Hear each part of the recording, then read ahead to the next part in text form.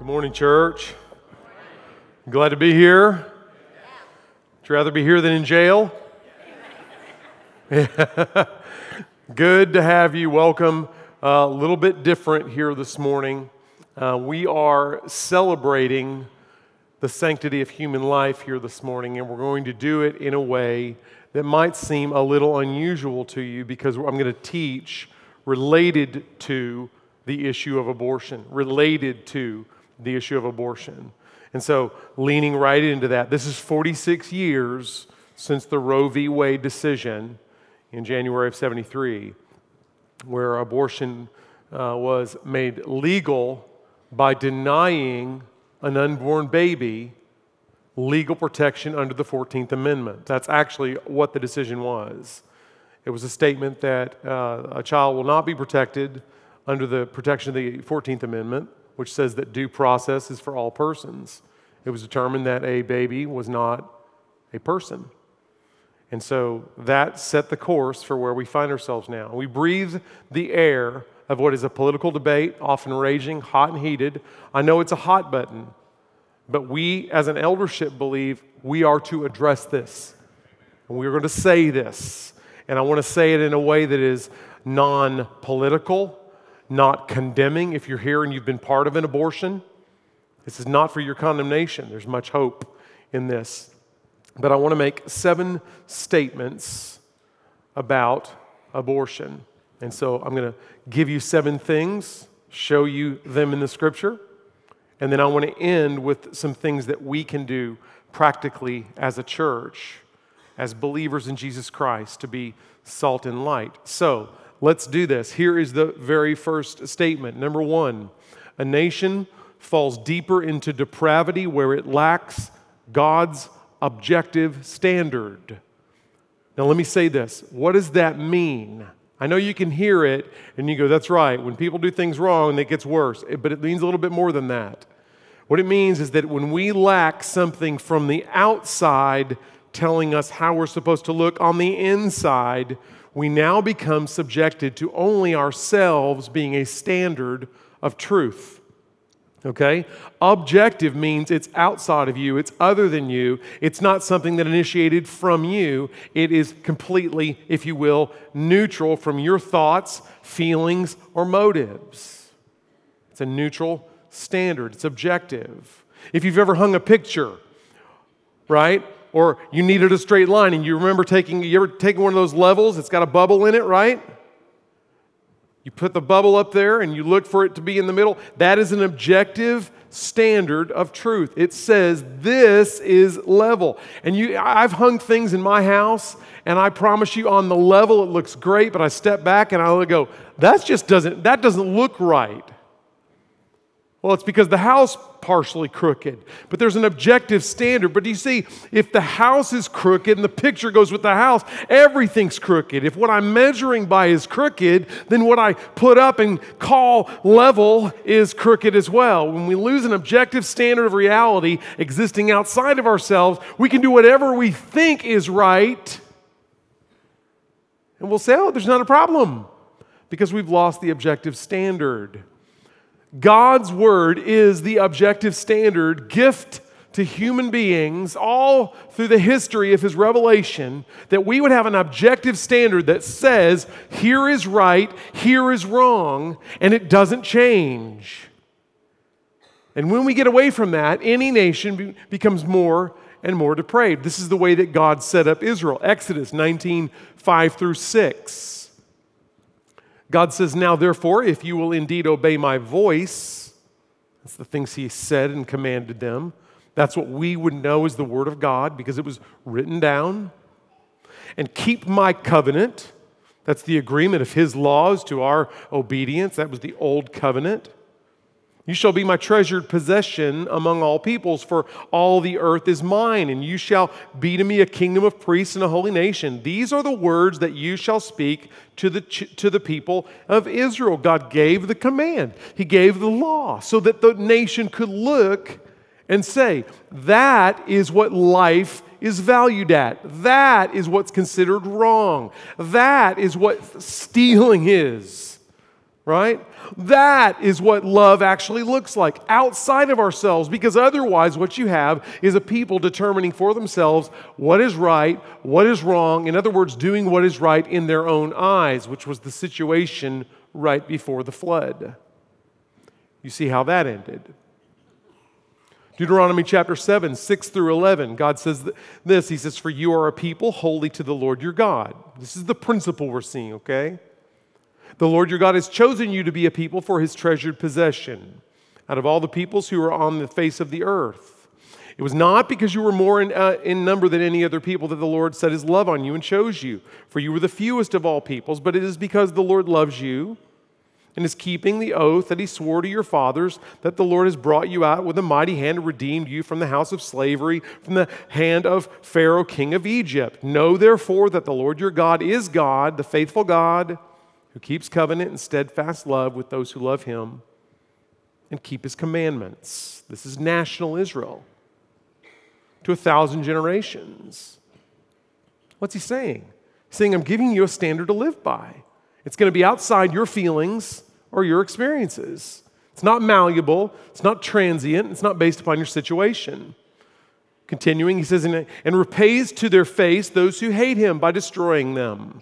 He will not be slack with the one who hates him. He will repay him to his face. You shall therefore be careful to do the commandment and the statutes and the rules that I command you today." That's it. And without that objective standard, a society becomes depraved. It's nothing to freak out about. It's just reality. When you lose objectivity, you enter into subjectivity.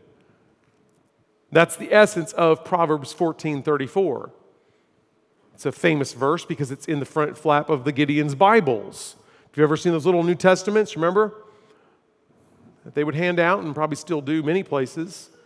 It says, "Righteousness exalts a nation, but sin is a reproach to any people." This word sin, according to 1 John 3:4, is actually, it's just a state. You say, well, what is sin? Well, 1 John 3:4 says that sin is lawlessness. That sin is the breaking of God's law. It's the moving away from his law. I don't want your objective truth. I'm going to make it up for myself. When a nation loses that, they become more and more depraved. We are at root issue now. So what we're seeing related to abortion is very simple. We're looking at where we came from. In other words, how we got to where we actually are now, and where do we go from here? This is the root. It's the root. It's the throwing off of the law, of saying, I don't want your rule, I don't want your way, I'm going to do it my way, subjective to me. That's the first statement. As I say that, you can think of the news, and you can think of your headlines, your favorite channel, whether it's Fox News or CNN, and you can boot it right up in your brain. Yep, some Christians do watch CNN.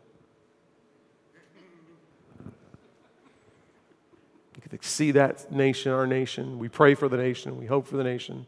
That's the root of it, though, is let's get the law off of us. Let's do things the way we want to do them. Totally subjective. We're still in how we got here. Here's the second statement. Number 2, judgment begins in the house of God. Judgment begins in the house of God. What does that mean? That means when God cleans things up, he starts closest to his home. He starts with his own family. He points first to the flaws and the error and the sin and the lawlessness and the transgression of those who take his name, of those who say they're his. 1 Peter 4:17 and 18.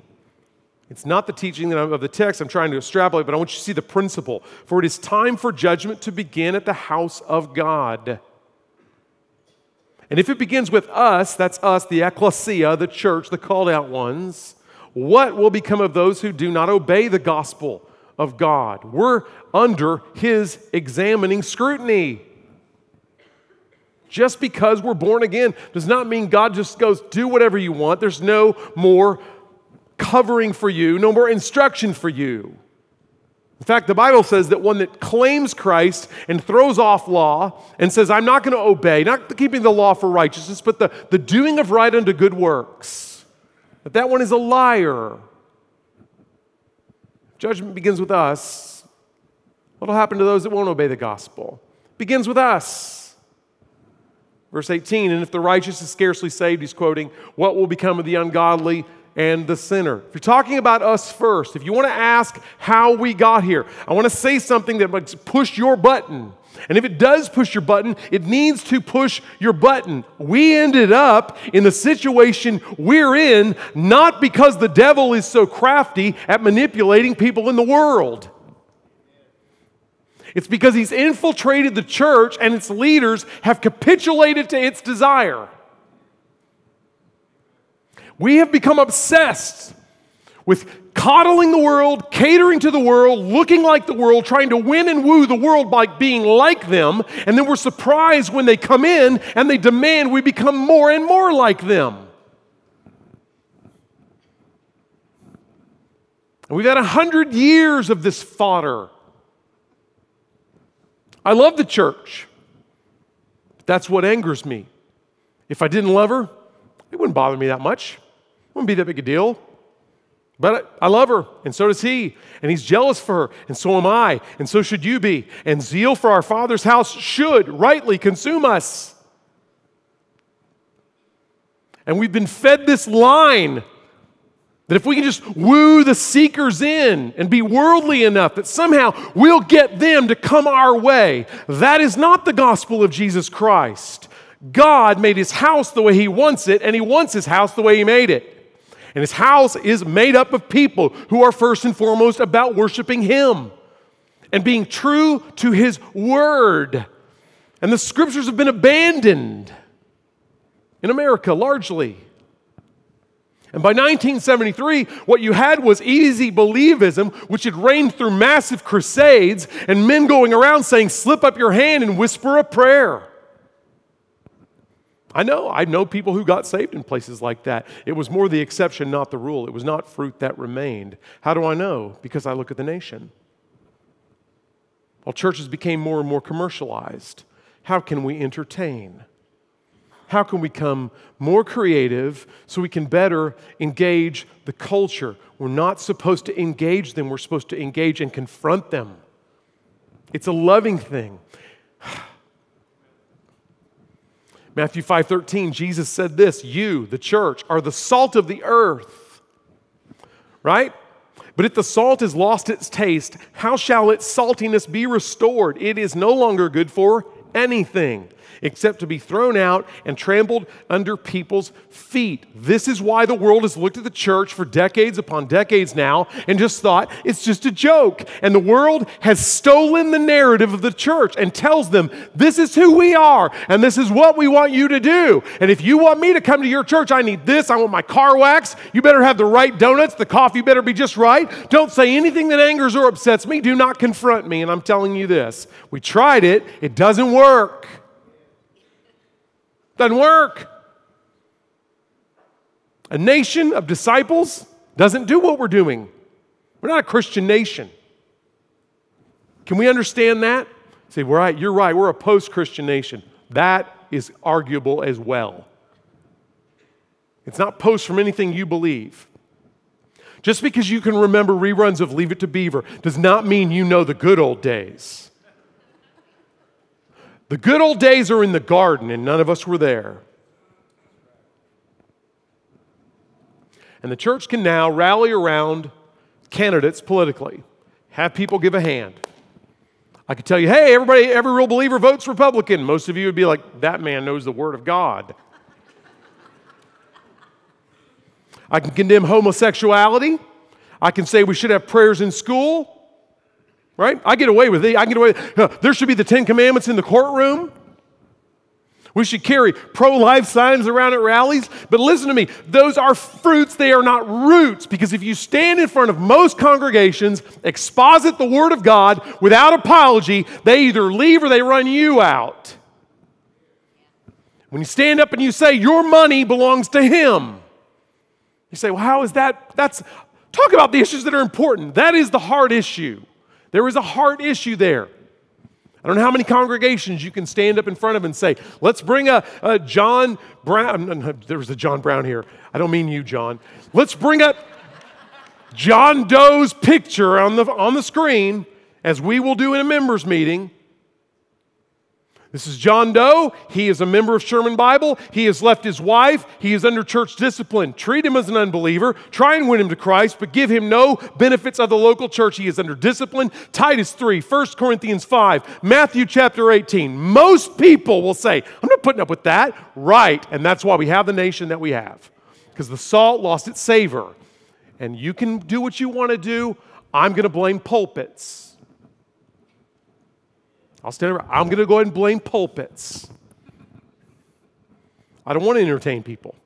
I don't want to unhitch from the Old Testament. And you know what the cardinal sin is today? Is to call anybody out. I know I can't. Half of you in here probably would just be mad at me if I poked your favorite false teacher in the eye. Even if I just quote the scripture. Oh, you better not say names. I get it. But it's that kind of deference to lawlessness that's gotten us here. It's true. What's the way out? Well, the way in, you flip it around. We're going to see what that looks like. I need to keep going, otherwise I'll rant. You're like, that's not a rant yet? Number 3. An unborn child is indeed a person created in God's image, and therefore abortion is murder. An unborn child is a person. That's just the way it is. Now you say, well, we need to come up with cute arguments to somehow convince the culture that that's true. Look, the only real argument we actually have is still the Bible. It's still the Scripture. You're like, well, we got to come up with something cuter than that because, the world doesn't accept that. Look, you can heal the sick, raise the dead, turn the sky from the blue to the red. Doesn't matter what they feel or what they see. Some people will never believe. Remember that song? Those pictures you saw on the screen, those are actual. Those are sonogram pictures, 3D imaging. That's not a person, that's a person. But how do we know it? How do we know it? Can we actually know this? Old and New Testament, 2 examples. Exodus chapter 21. 22 through 25. This is in the law. When men strive together and hit a pregnant woman so that her child or her children come out, but there is no harm, the one who hit her shall surely be fined, as the woman's husband shall impose upon him, and he shall pay as the judge determines. Watch. But if there is harm, then you shall pay what? Life for life. Not cells for cells. Life for life. That implies directly personhood for personhood. Eye for eye, tooth for tooth, hand for hand, foot for foot. Burn for burn, wound for wound, stripe for stripe. Why are we reading that? We're reading that to show ourselves and remind ourselves that even after 46 years of culturally denying it, it's not a choice, it's a person. It's a person. Because the penalty was the same for killing that baby in the womb as it would have been if it was a person even fully grown. Same testimony in the New Testament. John the Baptist is our example. Luke chapter 1, verse 15, talking about John the Baptist coming and Elizabeth carrying him. It says, for he will be great before the Lord. He must not drink wine or strong drink, and he will be filled with the Holy Spirit even from his mother's womb. Look at me, church. The Holy Spirit does not fill inanimate objects. He can be near them, but he won't fill them. And this was the promise. And we see it evident. Continue forward to verse 41. Remember, Mary is told that she's going to have the Messiah. She comes to visit Elizabeth. It says, and when Elizabeth heard the greeting of Mary, the baby leaped in her womb, and Elizabeth was filled with the Holy Spirit. And when Elizabeth explains that, in verse 44, she says this, for behold, when the sound of your greeting came to my ears, the baby in my womb leaped for joy. It's a person. It's a person. Do you know if you're guilty of vehicular homicide and you kill a pregnant woman, you have actually killed 2 people legally? It is a person, and therefore it's murder. Most of you, you're the choir on this. You're going, I know that. I already believe that. Thank you. Hope you got more than this, dude, because I got up and it was cold this morning. Here's number 4. Jesus forgives murderers. Praise God. Jesus forgives them. He forgives them. Isaiah 1:18 says, "Come now, let us reason together, says the Lord. Though your sins are like scarlet, they shall be as white as snow. Though they are red like crimson, they shall become like wool." This was the promised, hoped for in the Old Testament. Aware that you weren't doing it, you weren't measuring up. If you're here and you've been part of an abortion, I want to tell you this: Jesus forgives murderers. He does. He washes sin clean from a person's soul by his shed blood, by the sacrifice of his very life.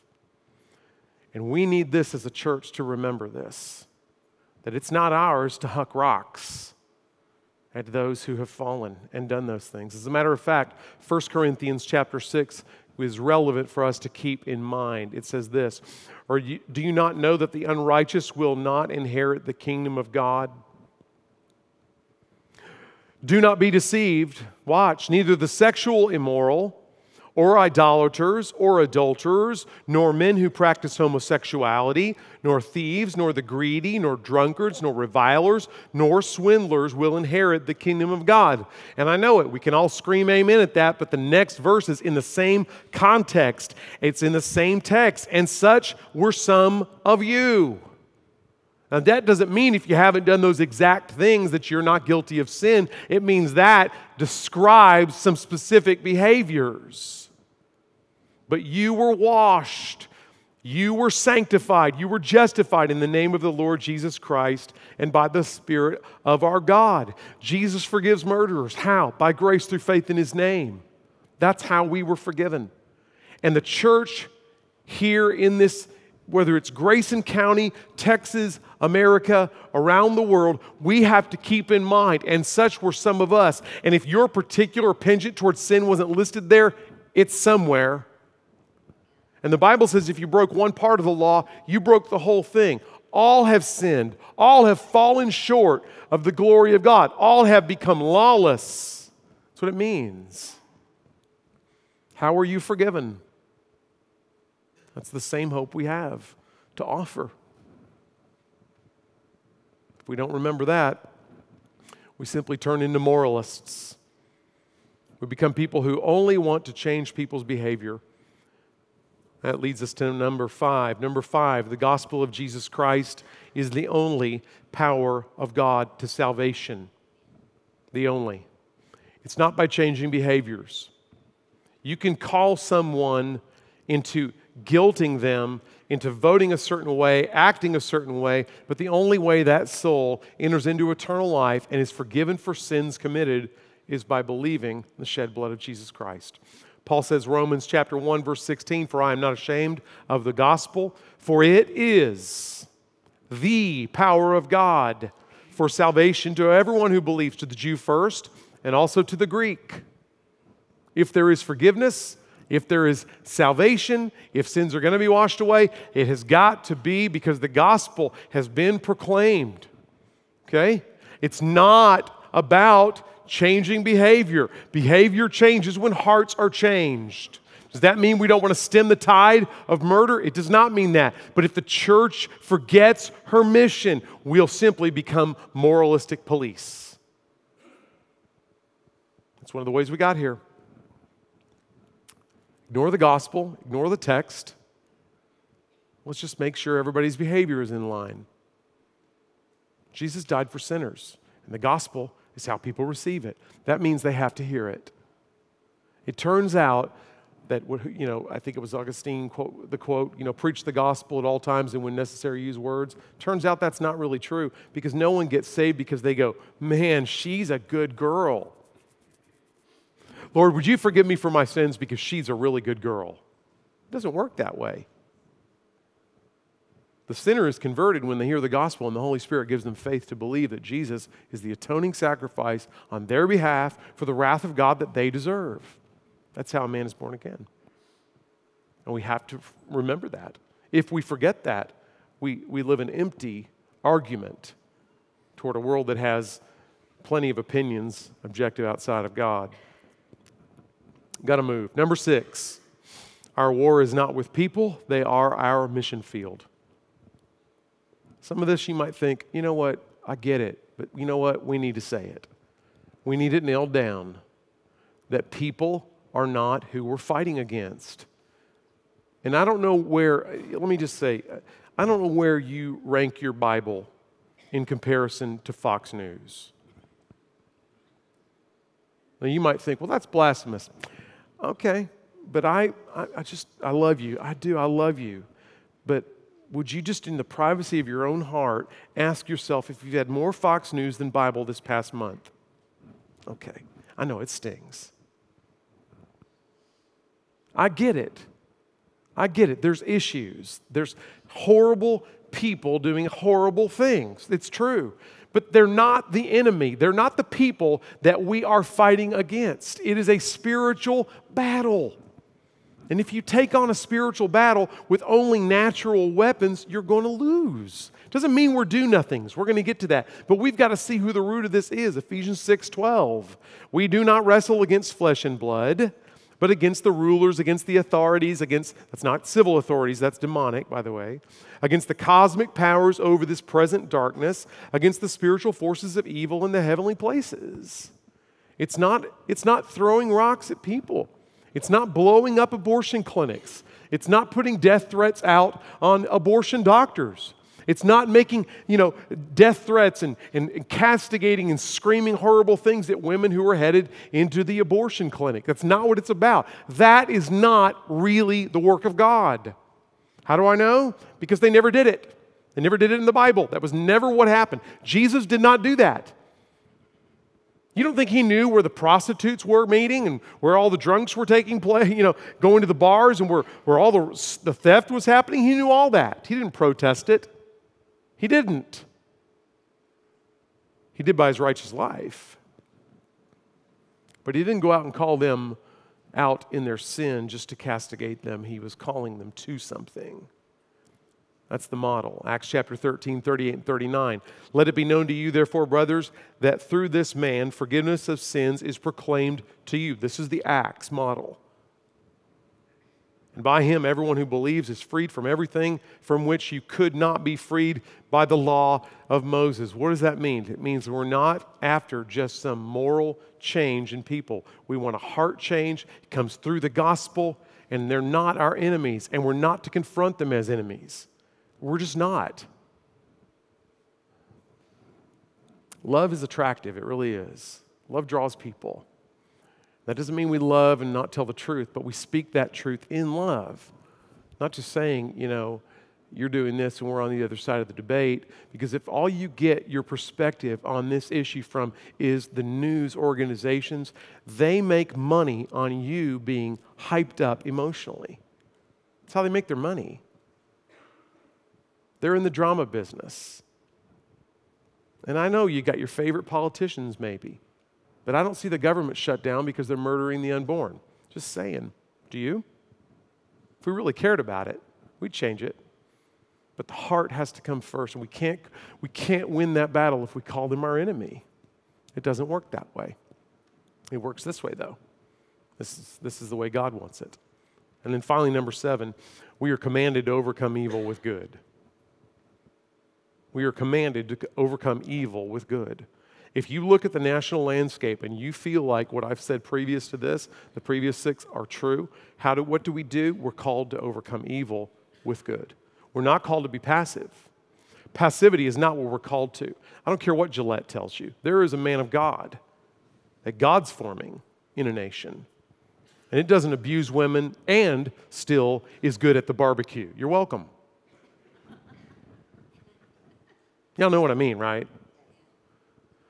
We've got an Oprah generation coming up behind us, gentlemen. We have to be fathers. It's time to grow up. You have to be able to look at young men and say, follow me as I follow Christ. I'm going to go on with him with all my stumbling, all my error. Yep, I still got areas. God's working in me. But come on, I'm a man. I'm going to love my wife. I'm going to love my kids. I'm going to be faithful to Jesus. I'm going to serve his church. Let's go forward. You don't have to surrender your masculinity to do that. We overcome evil with good. I don't have to go fight what the media is saying. I simply have to do what I'm commanded to do. Romans 12, 17 through 21. Repay no one evil for evil. Personally, I can't think of a greater evil than the murder of the unborn since 73 being legal. I can't. But give thought to do what is honorable in the sight of all. If possible, so far as it depends on you, live peaceably with all, as far as it depends on you. That does not mean passively. Blessed are the peace, what? Makers, not the peacekeepers. If you tell the truth, there could be a war. Okay. But as much as it depends on me, I want to speak the truth. I want to speak it in love. That doesn't mean I back off. Beloved, never avenge yourselves, but leave it to the wrath of God, for it is written, vengeance is mine, I will repay, says the Lord. It doesn't look like He will, but He will. Look, God is not slack concerning His promises, as some men count slackness, and He's not mocked. What men sow, they'll reap. We don't have to go try to dispense that justice or that vengeance. We're not qualified or called to that. First service, you should amen that. I lob them to you because you're my favorite, but you know. But to the contrary, verse 20, if your enemy is hungry, feed him. If he is thirsty, give him something to drink. For by so doing, you will heap burning coals on his head.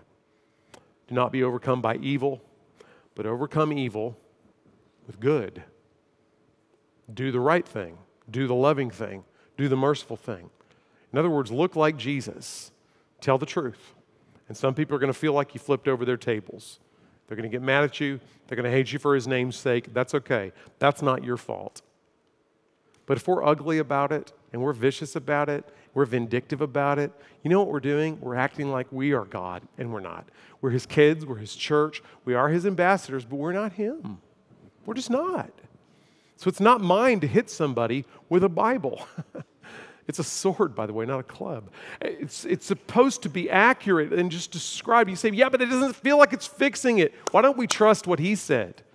That the power of God, salvation, is actually the gospel. If we go ahead and do it His way, we'd see some change, guys. We really will.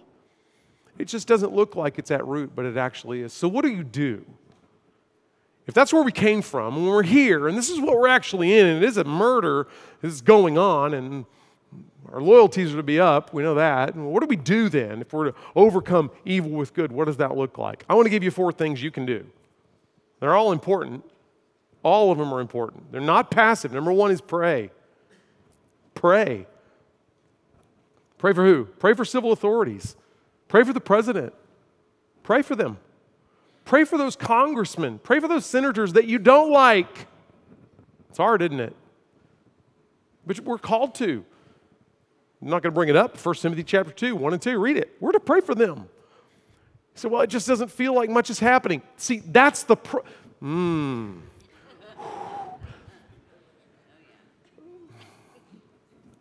We got here because we think we know better than God. We'll get out of here when we realize that we don't. I love you. That's actually the way out. So it just feels so weak. You are weak. He's not. That's why we pray. Unless you think prayer is just speaking to the ceiling. That's another issue. Pray. B, number 2, vote. No, that's not actually it. I got them out of order. B, witness. That's important. What do I mean by witness? I mean, tell people what Jesus has done in your life.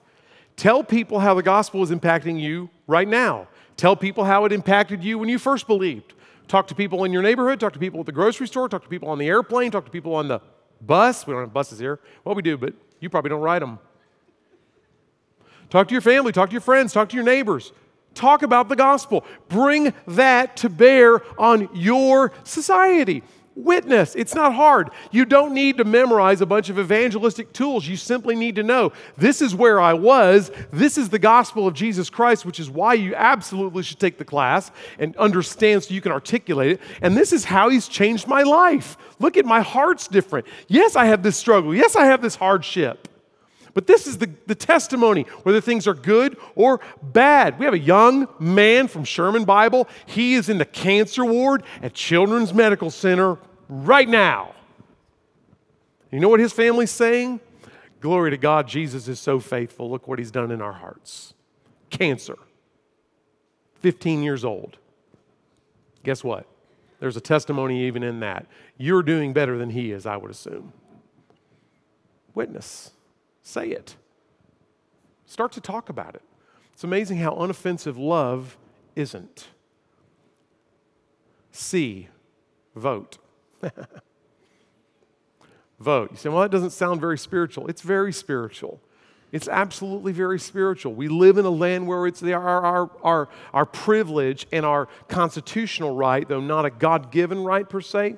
Most of society did not get to vote, but we do. So guess what? Vote.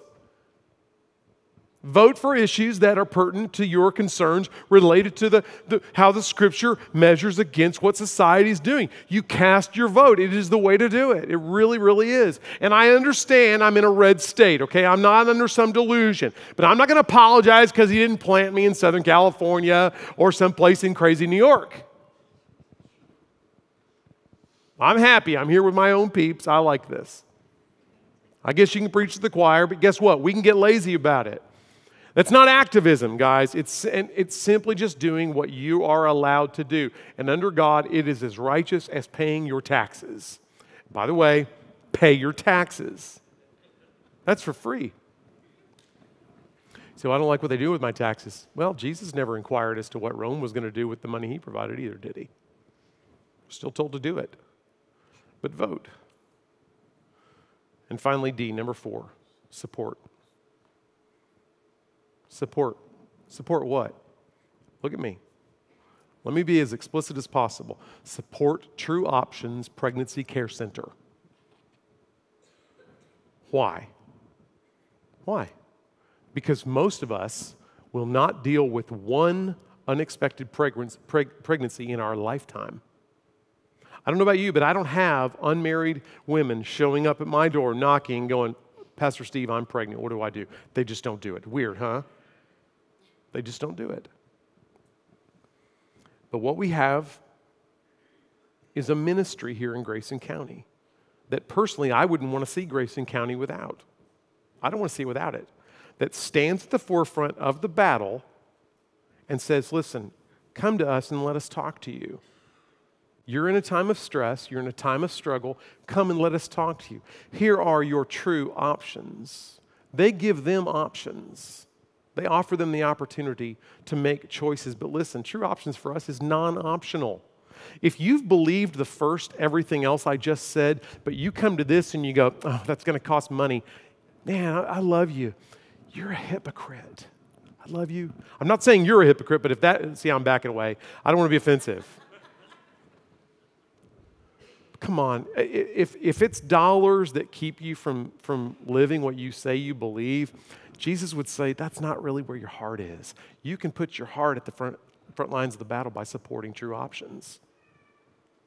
Every single day, every single week, all year long, they have women coming into that ministry and they give them the opportunity, not just to not murder a baby, but to hear and believe the gospel of Jesus Christ. So I'm going to roll this and then I'll come back. I want to speak about one more thing, about 2 more minutes once this is done. Take a look at this. Anti-choice, go away. You'll come back another day. Anti-choice, pro-choice. Pro-choice.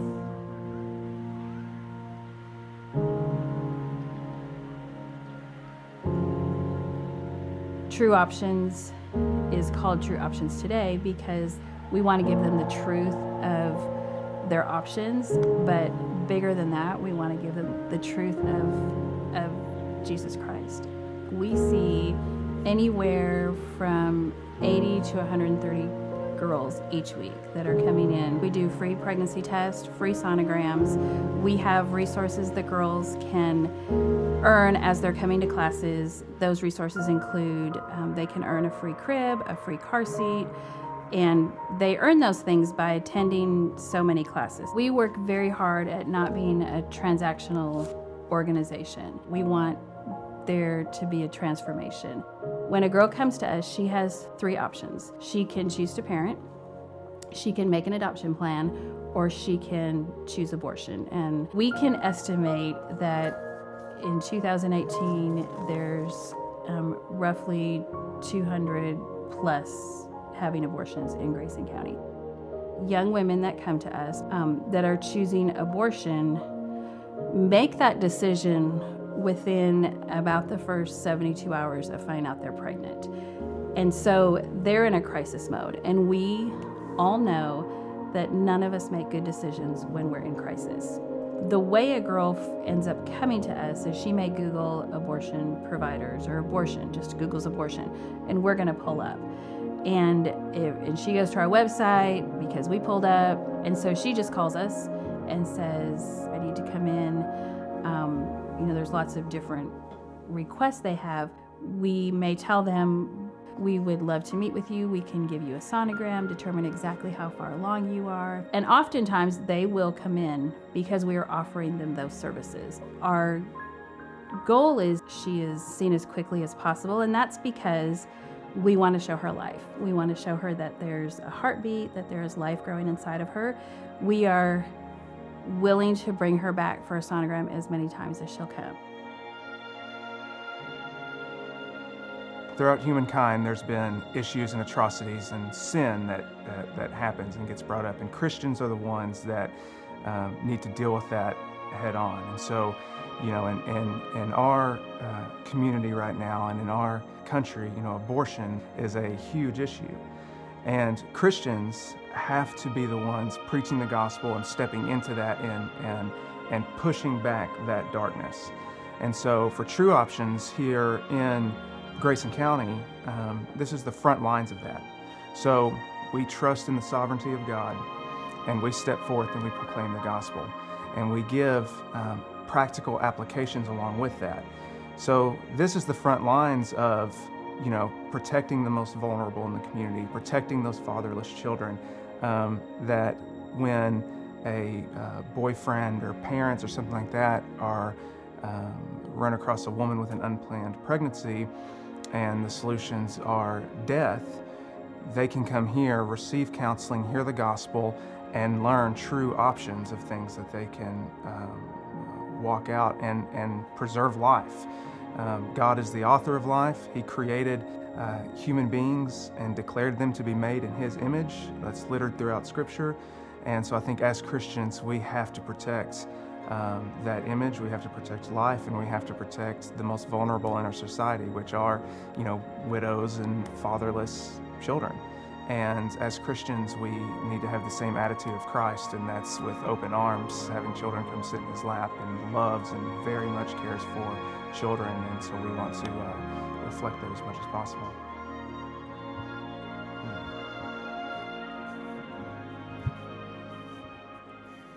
Isn't that good? Isn't that good? I don't know about you, but I don't want that to leave Grayson County. And what I'm going to say is it's not an option for us. It's not optional.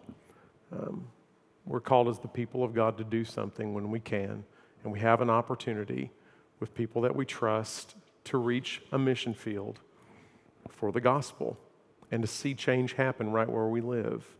And so I'm just going to tell you, the second weekend of February, we're calling the church to a free will offering. And I know you know what this means.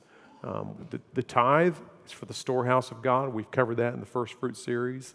You can go back and listen to that if you want to. Free will offerings are God's people saying this. This is in my heart. I want to see this happen. And then we put our money where our hearts are. And we actually lead our heart with our finances. And so Kelly and I are going to be giving to this. It's not that we're not going to tithe. It's not that we're not going to help with the building. But we're going to give to this. And so you can give to this a couple of ways. You can give one large amount there on the 10th, second Sunday of February. Or what you can do is you can give throughout the year 2 True Options. You can give through Sherman Bible. You can write a note down on a commitment card or one of the connection cards in 3 weeks, and you can say, this is what we're going to do. So let's just say you were going to give, let's just say $12,000, okay? Amen? So you're going to give $12,000. That means you can either write a check for $12,000 on the second weekend of February, or you can just say, I'm going to give $1,000 a month for 12 weekends, either way. Now, your mileage may vary. You say, well, that sir, you don't understand. That's what I make in a year. Okay, then you probably won't give that. But you can give something. And you know, we sometimes hear people say every little bit helps. Every little bit really does help. And so calling to you to be part of this. It's not activism. It's gospel-centered ministry to a group of people who are vulnerable and open. We have a leadership there that we trust. We want to entrust them with a gift. So as the band comes back out, would you bow your heart? And I want to pray for us before we receive communion here. Lord, I thank you for my church family, and I thank you for bringing my family into this house. And I thank you, Father, that we have a ministry like True Options that we can even put our finances behind. I pray, Lord, that your church would respond to this call without any kind of arm twisting or manipulation, Lord. We want to do what brings you glory. And I believe with all my heart this is part of that plan, Lord, for this house. I pray for anyone here who has heard anything that causes them to feel dread of you or even condemnation, Lord. I pray that the gospel would be what they remember, that Jesus, you died for sin and you forgive murderers.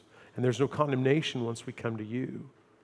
And Lord, I pray that we would respond in faith, being generous like you were when you gave us Jesus. It's for the glory of your name, I pray. Amen.